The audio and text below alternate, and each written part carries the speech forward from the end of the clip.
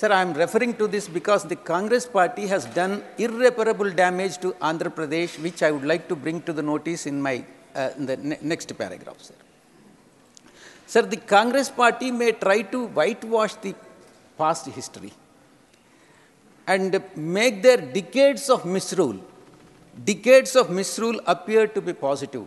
But people of this country will never forgive the Congress party and its misrule and its cheap and dirty tactics and politics, sir, particularly in Indian National Congress.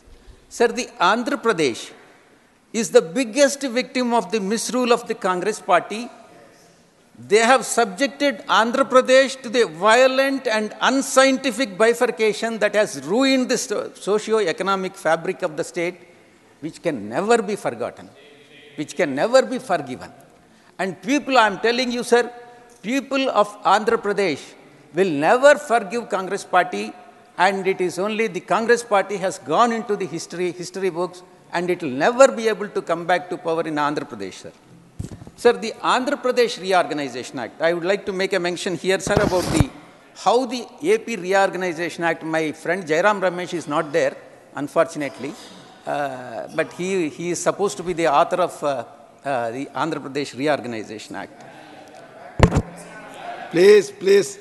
Reorganization Dr. bill, Mantaya, let sir, him speak. Reorganization bill was listed for consideration and passing in Lok Sabha on 18th February 2014. Madam, please note down the dates and all. Sir, during the discussion in Lok Sabha, many MPs from Andhra Pradesh, including Congress MPs, have raised the voices of concern on three major issues. One is water sharing, second is electricity sharing, and third is revenue distribution, and fourth was the capital. These four issues have never been addressed by the Congress party, and the bill has been passed amid din. So this is how they have ruled the country, and this is how the bills have been passed during 2004 and 14, which can never be forgotten, and it is there in the history, sir. Numerous demands, sir, in the course of discussion, numerous demands for division. Many members of Congress, own Congress party have asked for division, and that has not been accepted by then the speaker.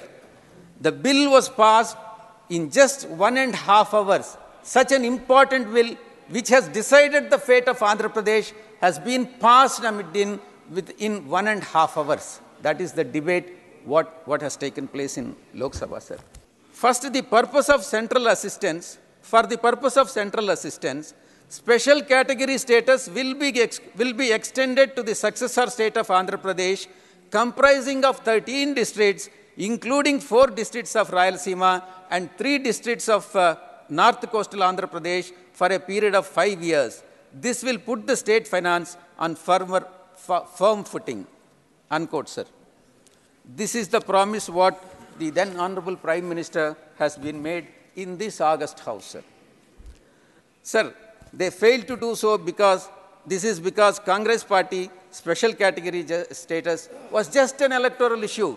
They thought by offering special category status, this bill would be passed and then passed smoothly, and then they'll come to power in Telangana. That is what they have expected. And people of Telangana have taught a lesson to them.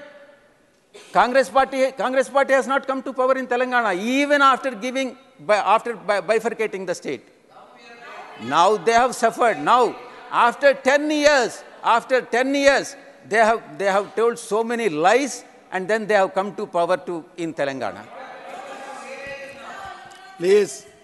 It is only a matter of time, sir. The government is going to fall. Your government in Telangana is going to fall. It is only a matter of time. Vijay Sai Reddy. Sir, it is the hypocrisy. It is the hypocritical attitude of the Congress party and Congress politicians are now, including, I am particularly referring to Manikyam Tagore. Every day, he is, I think, from Tamil Nadu. Every day, he claims to be the in charge. He claims to be the in charge of Andhra Pradesh. We'll see. See, I can confidently say, let Manikyam Tagore come on to this. come on to the We'll public examine. debate. We'll examine. I can tell more about Andhra Pradesh than Manikyam Tagore. Please.